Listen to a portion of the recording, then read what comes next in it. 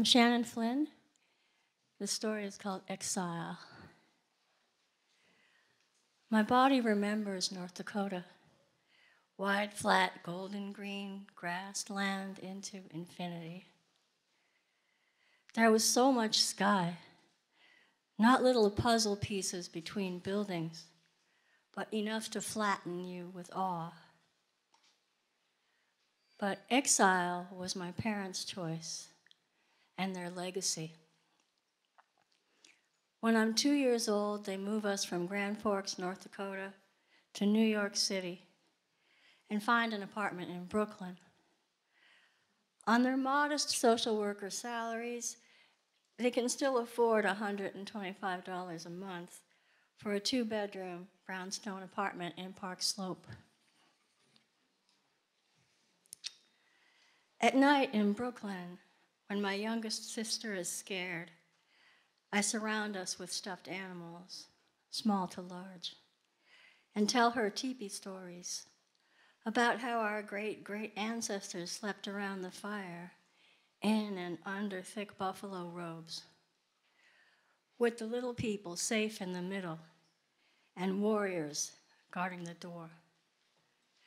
The dogs are protectors too, bedded in dry grass under the teepee skirt.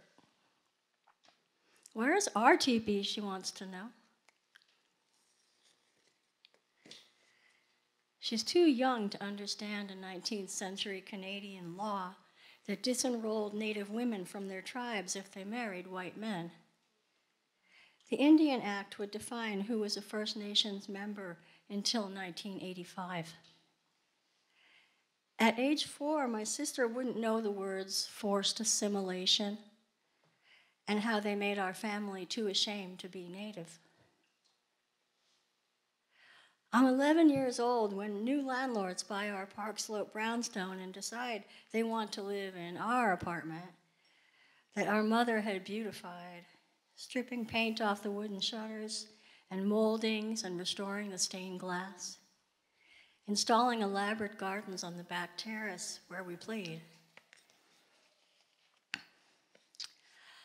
A few years after we're evicted, my parents divorce, each spinning into their unlived teenage fantasies of life in New York. My mother, a radical romantic, marries a WBAI radio DJ on a trust fund and moves into his Chelsea loft filled with former yippie stoners. My father, now out, fills his apartment with homeless boy hustlers and plays the savior while soaking up favors. Neither scene is conducive to kids trying to do homework or wake up in time for school. By the worst of it, I'm in college living out of a backpack, hitchhiking to the city and back.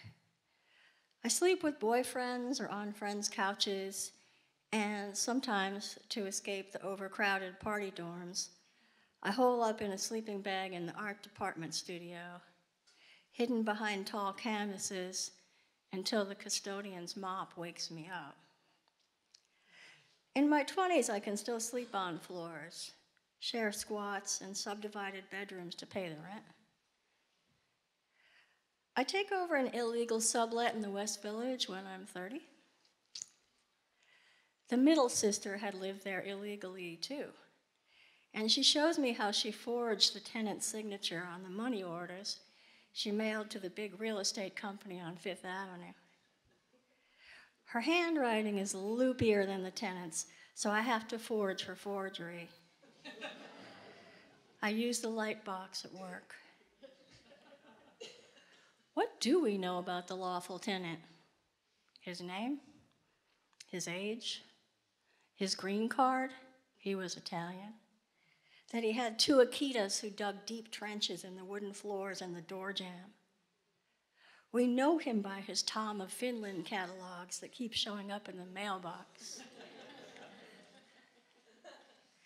And we hear the rumor that he had died in England while a kept boy was staying here. This was in the days when my sister's friends were callboys at the Headless Horseman and Julius at 53rd and 3rd. The apartment is haunted by ghosts who descend feet first from the bedroom ceiling. An old man and two pale girls with long fingernails.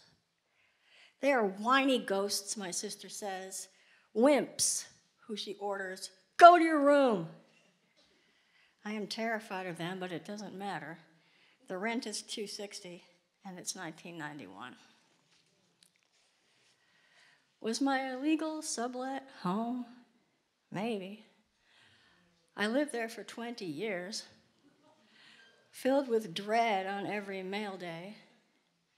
20 years with that Acme safe dangling over my head, waiting for it to flatten me when the real estate players finally catch up with me. But I still think I was lucky to have had that apartment. How do you hug bricks goodbye? Once the apartment is empty, I spread my arms wide and press my body against the wall. Coolness kisses my cheek. Goodbye. Thank you. In November 2016, a dream of buffalo calls me to Standing Rock. I swirl into the shimmer of sky on snow, and the herd's breath rises like clouds. Come home. My friend Tim and I drive west into scenes of cops firing water cannons at men, women, and children on a bridge in the 10-degree night just before Thanksgiving.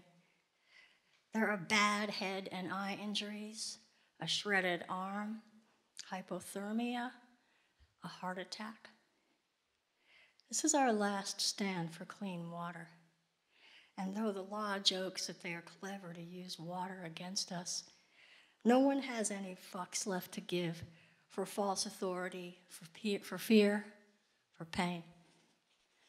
It is a good day to die, or at least to witness, hoping that nobody would. We stay in Michigan tent with Ojibwe, Odawa, and Potawatomi friends and their families. There's a school for the little kids and medical and mental health teepees.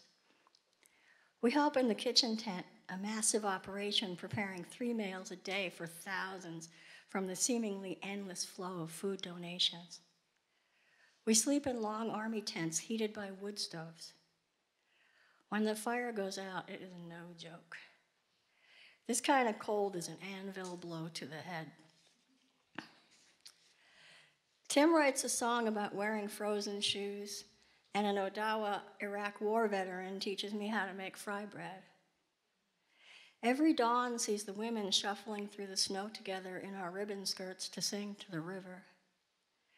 The surplus of camaraderie and meat means we can be generous and hospitable like our ancestors were. We can laugh around the fire and watch the children ride by bareback as if no time has passed. But no one can last on those plains in winter. This exposure drove our ancestors to winter camp in Minnesota, sheltered by valleys and trees. After the caravan of veterans arrived, and Westmoreland Jr. apologizes to Crow Dog Jr. for depredations against the Lakota, then President Obama honors the Army Corps of Engineers' recommendations to shut down the Dakota Access Pipeline. The tribe asks the campers to go home before Cannonball River ice fills the valley. We feel we have won.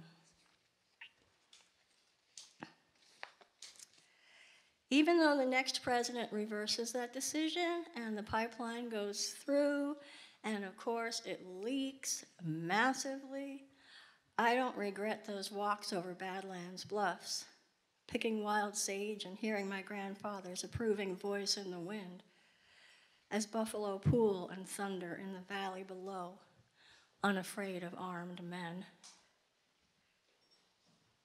How would you feel if you were home? My friend Eliza asked me recently. I start to answer, but my husband comes in, and right away his energy hooks into me. It's in his eyes, some need. At any moment, he'll start vacuuming around my feet. I can't talk now, I say to Liza, thinking for a moment. My old place on Hudson Street, maybe. Speaking these words, I realize that home would be a place where I can have solitude again. Writers are cranks. We're awful people. Really not fit to be around anyone. These days I spend hours scrolling through apartment and share listings on my phone. Nothing is affordable nor tenable. By now, everyone's seen the map of the US showing how there's nowhere in the country where average rent is affordable for people earning average wages. I've been looking for 5 years. I even moved out twice for 6 months each time. Both times, landlord drama pushed me out again. Ever since my husband and I ran out of things to talk about, he's become more of a roommate. There needs to be something more for us, or less.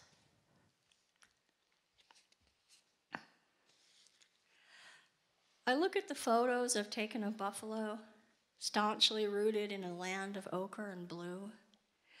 But like the water that pretends to shimmer on Dakota highways, it's a mirage. There is no home in a state where my friends can't be served at Denny's, at best, or can be arrested or kidnapped, raped and killed for being brown-skinned. There is no justice for them. My Tewa friend Beverly, whose adobe roots have spread into the desert floors for countless generations, she doesn't question where home is. She shakes her head and says she's sorry that I'm an exile. What does home mean to me? As a child, sheltered and snuggled by my fake fur animals, I dreamt hobo dreams, riding the rails with every train whistle. Home, as I imagined it, is a roadside camp, sleeping with a big dog at my back. Liza tells me that home exists inside each of us, like my heart that beats with Mother Earth. My home is anywhere where people gather to protect her.